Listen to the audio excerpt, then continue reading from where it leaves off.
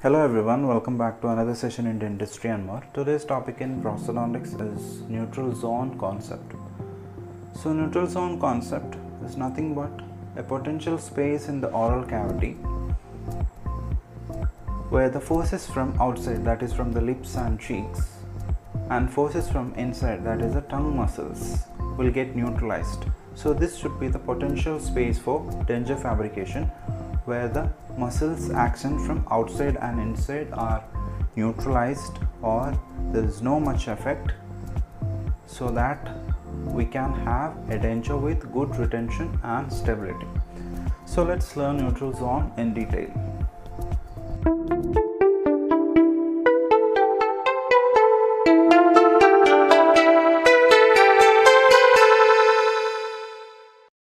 So as per definition given by GPT, neutral zone is a potential space between the lips and cheeks on one side and the tongue on the other. That area or position where the forces between the tongue and cheeks or lips are equal or it get neutralized. Okay, so this is a concept we apply in denture fabrication, that for each individual patient there exists a specific area within the denture where the function of the musculature will not unseat the denture. Okay, so when we create or fabricate a denture, our ultimate aim is there should not be any hindrance by the muscles to the denture. So we should make our denture in harmonious with the muscle action. Otherwise what happens? The muscle action will dislodge the denture, or there will be movement of denture, that is it is affecting its retention. When tongue movement happens, there will be dislodgement or lip movements or the cheek movements. So there are many muscles involving in all these areas, so the muscle action should be neutralized. So that area is known as neutral zone, where the muscle action is equally cancel each other, or it is a neutral zone. That is a potential space. Okay, so this is a picture of our oral cavity. We have maxilla here, we have mandible here, we have tongue here, we have the cheek muscles, and the blank space is a potential denture space. So this is the area where we are keeping our denture. Okay, so forces from inside, that is by the tongue muscles, and forces from outside, that is by the lip muscles and cheek muscles, are neutralized here in the neutral zone. So this concept was first introduced by Wilfred Fish. Okay, Wilfred Fish in 1931. So he mentioned it as a dead space in oral cavity. Okay, so this dead space later become neutral zone. So he was the person, he talked about neutral zone for the first time and he mentioned it as dead space. So this complete denture, it is primarily mechanical devices.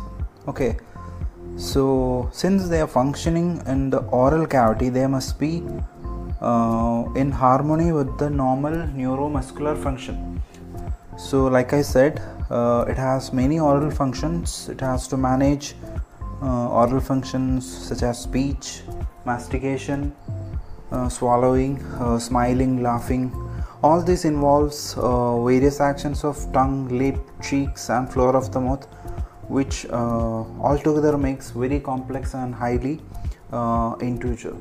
So we need to take care of all these muscles altogether to have a good retentive and stability, retentive denture with good stability.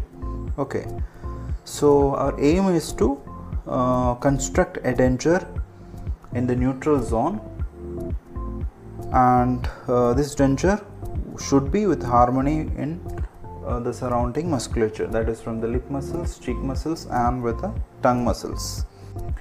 So this neutral zone approach has been used for patients who have highly atrophic mandible,